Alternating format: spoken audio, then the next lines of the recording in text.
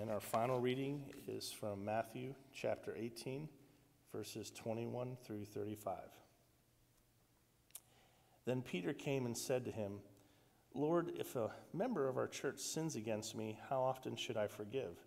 As many as 7 times? Jesus said to him, Not 7 times, but I tell you 77 times. For this reason the kingdom of heaven may be compared to a king who wished to settle accounts with his slaves. When he began the reckoning, one who owed him 10,000 talents was brought to him, and as he could not pay, his lord ordered him to be sold, together with his wife and children and all his possessions, and payment be made. So the slave fell on his knees before him, saying, Have patience with me, and I will pay you everything. And out of pity for him, the lord of that slave released him and forgave him the debt. But that same slave, as he went out, came upon one of the fellow slaves who owed him 100 denarii, and he seized him by the throat, saying, Pay what you owe.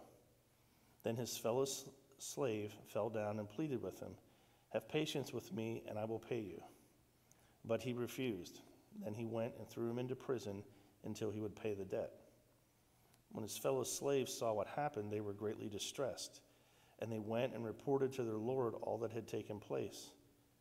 Then his lord summoned him and said to him, You wicked slave, I forgave you all that debt because you pleaded with me. Should you not have mercy on your fellow slave as I had mercy on you?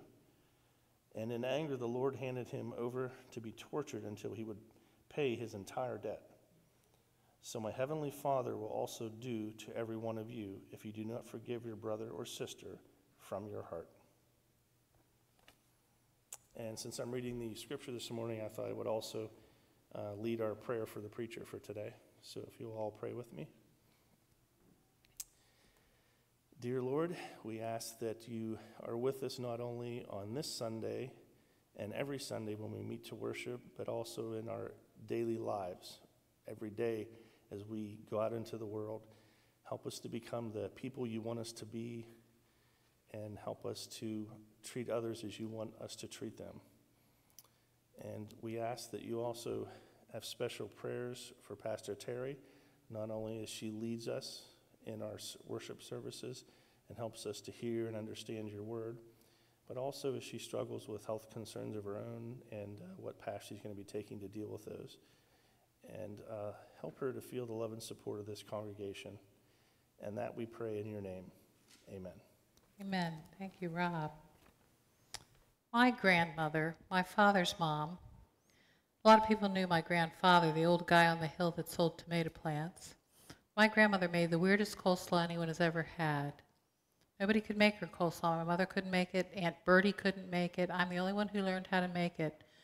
But it took a while. Because I went to my grandmother and I said, we're going to figure out your coleslaw. We're going to deconstruct your coleslaw.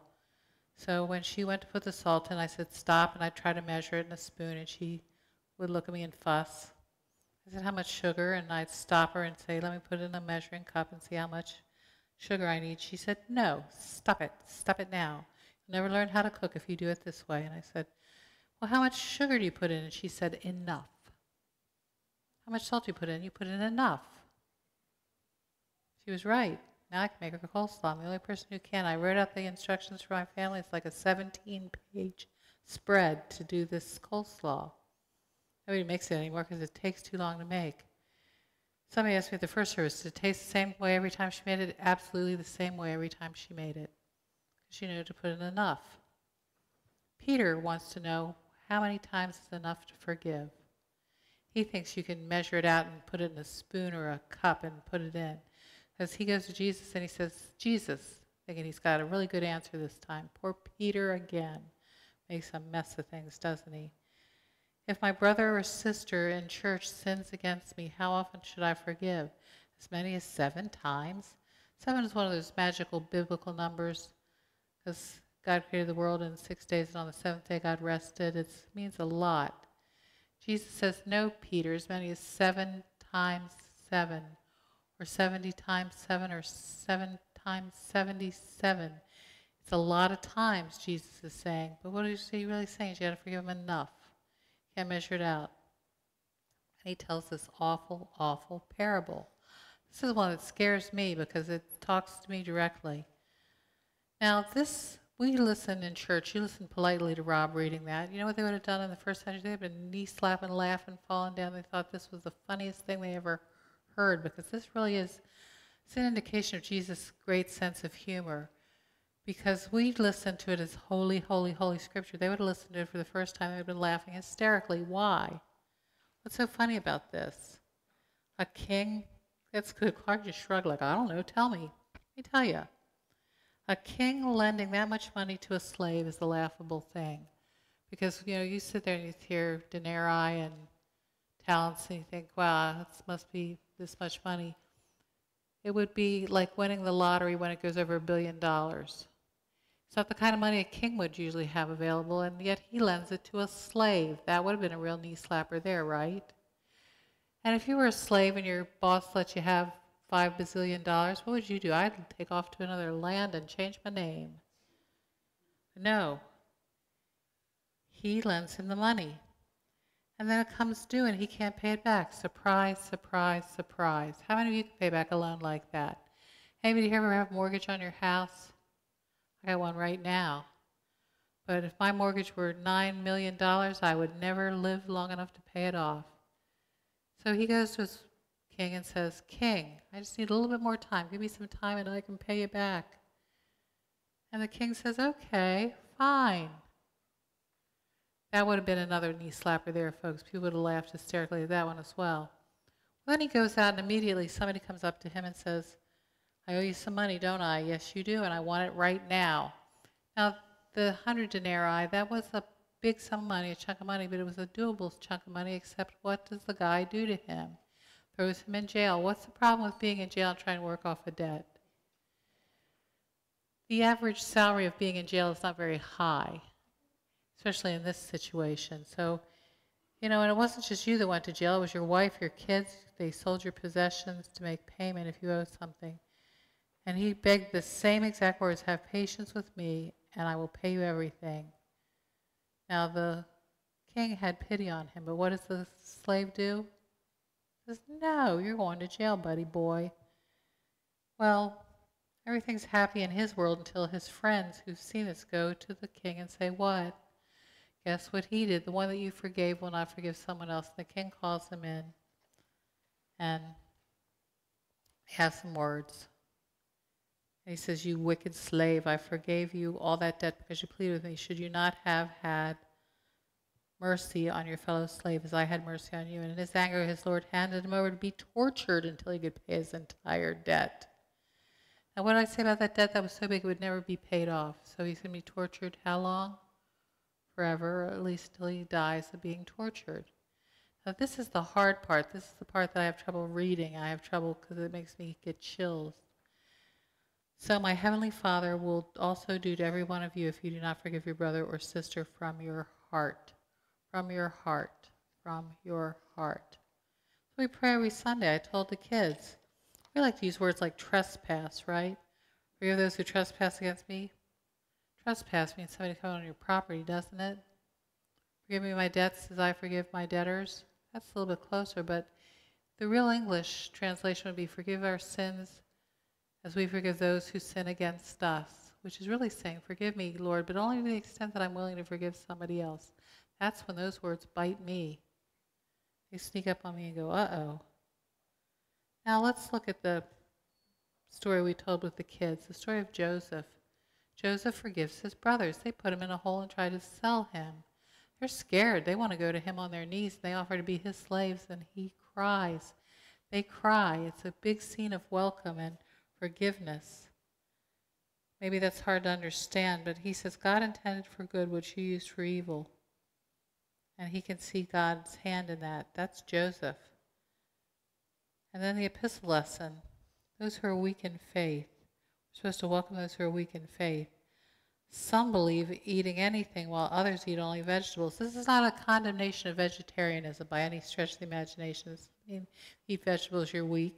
You should be eating your vegetables. I know some of you do not like vegetables. We've had that talk. But he's talking about meat being sacrificed to idols in the temple. They don't want to eat that because that's when the others in the land, the Romans, make them sacrifice to their gods, and then people don't want to eat the meat. They're saying some people eat it because it's just meat. Just don't buy into that nonsense. And some people condemn them and they point fingers at each other. But this is Paul saying to them, don't condemn people, don't quarrel over this, don't judge one another because God has welcomed them. Why are you to pass judgment on servants of another? Servants of God is what he's talking about.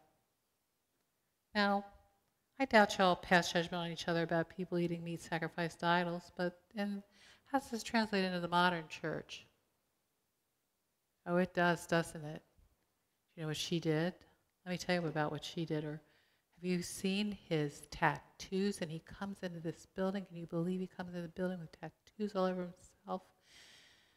That boy has a mohawk. That girl has this. That girl has that. We do find ways to separate ourselves from other people, don't we? Not always nice ways. We tend to look at other people. I tell you what happens when somebody has a sin that ends up in the newspaper. People go wild.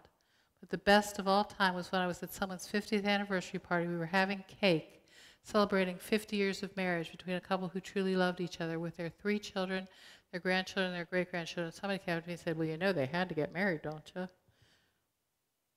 I said, well, it looks like it took. They had to get married. You need to know that, Pastor. I said, why do I need to know that? I said, shame on you for telling me somebody else's sin. We tend to judge each other, don't we? Yes? This one steps on my toes, too. We all judge each other, don't we? For different reasons.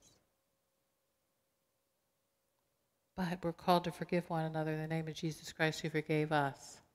I told you the story before about the 2 brothers I had. One sat in that corner, one sat in this corner. I said, why don't you ever sit together? They said, I don't talk to him. I haven't talked to him in 40 years. So why do you sit in opposite corners so we never have to go to communion at the same time? Wow. And my friend who was a pastor, I went to her house. I was babysitting her little boy who now has a child who looks just like him. Scary what happens over 38 years. But someone knocked on the door, and a man came to the door, looked the spitting image of a guy that I had met from our congregation. He told me his name. I said, he must be Bunny's brother. It's a man who brought his pastor chocolate every week, and I almost killed that because he threw it on the floor and stormed out. And I said to her later, what did I say that was so wrong? And she said, you mentioned Bunny's name. They haven't spoken to each other in probably 30 years. Brothers. Wow.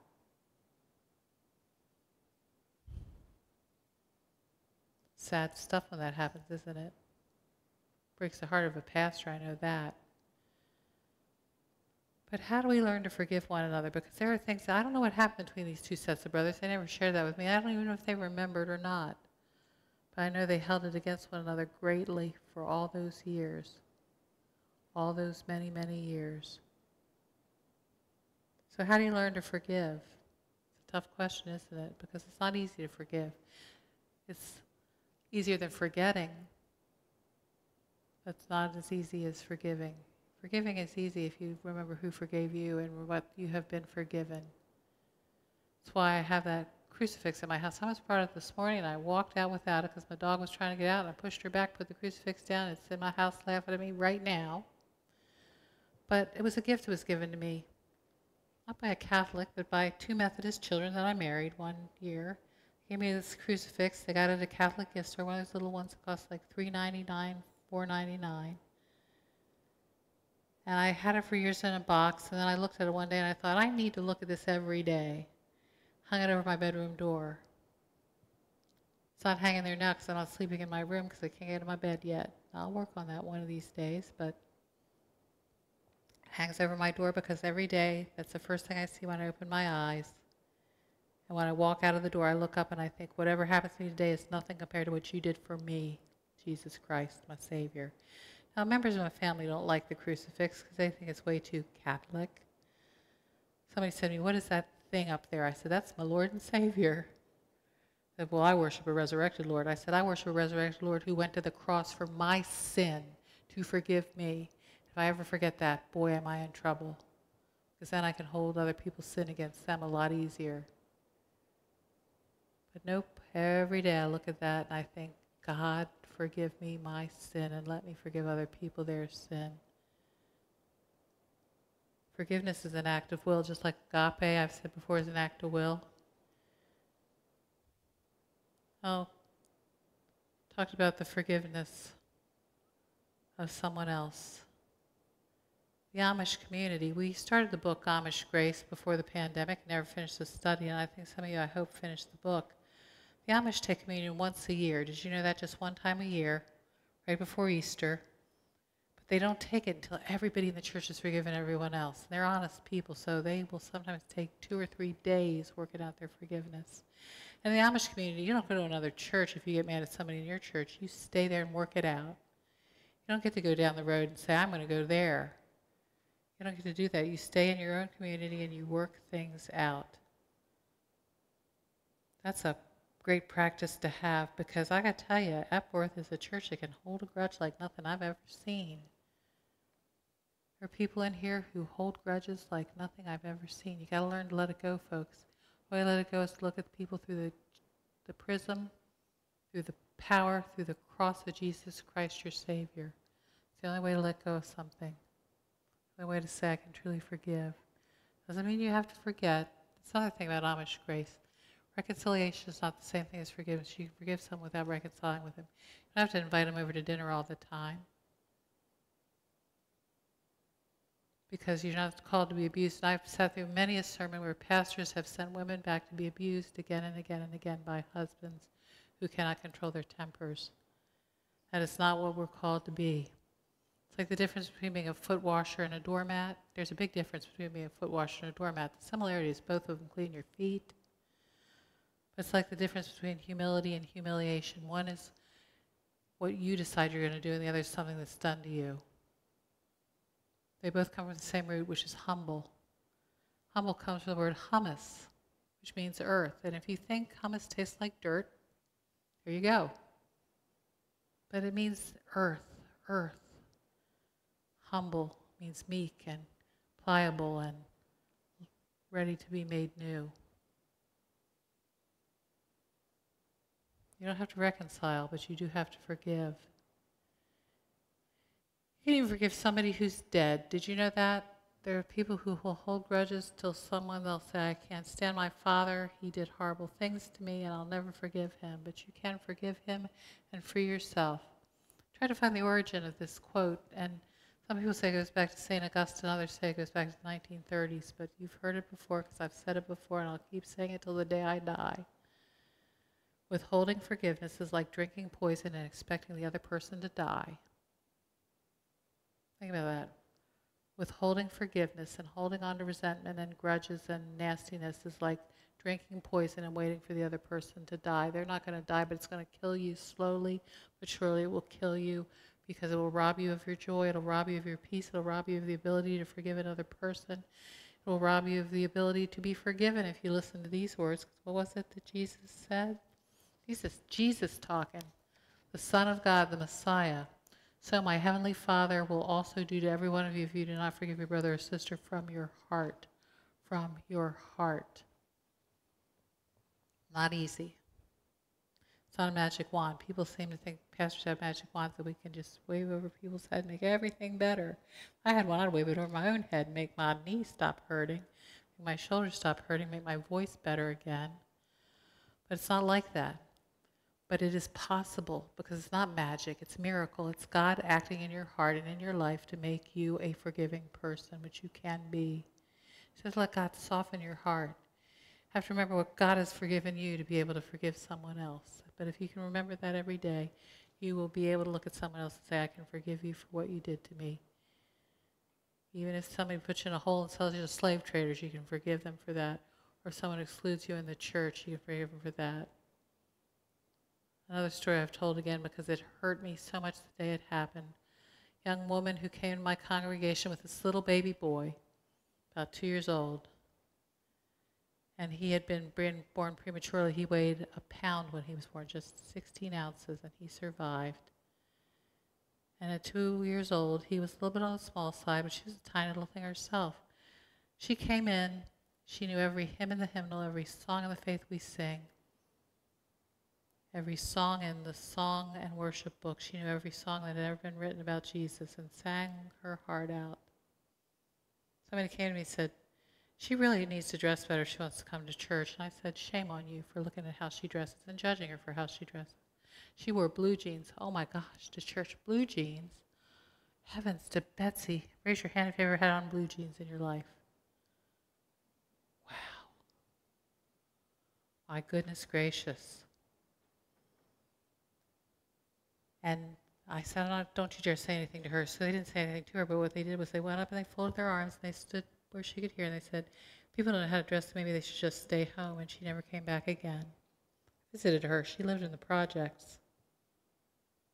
And they said she needs to control that baby because he got loose from her one day and ran up and gave me a hug while I was preaching. I just picked him up, carried him back, gave him to his mom. Who said, that was horrible. That was just ruined my worship experience. I said, get over yourself. Ruins your worship, get over yourself. But went to see her.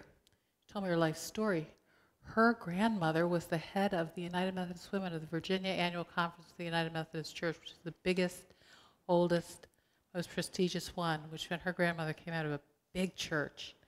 And she went to college, this girl, and she fell in love with a boy, and she had sex with him, had a baby out of wedlock. My goodness.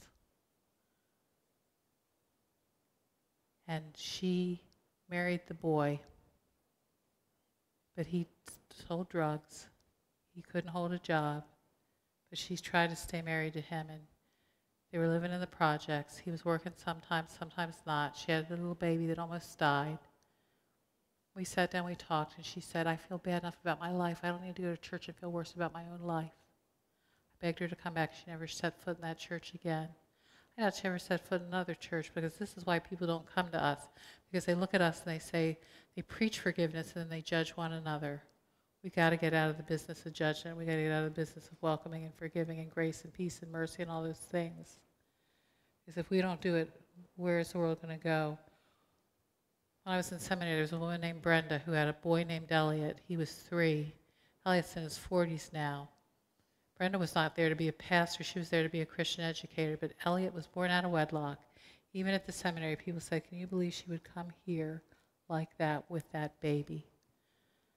Somebody said that to me. I said, where else should she go but to Jesus Christ, her Savior? We got to stop judging each other over what we wear or what we say or how we've done things or mistakes we've made. If we don't do that, the world will never know grace unless they know it in us.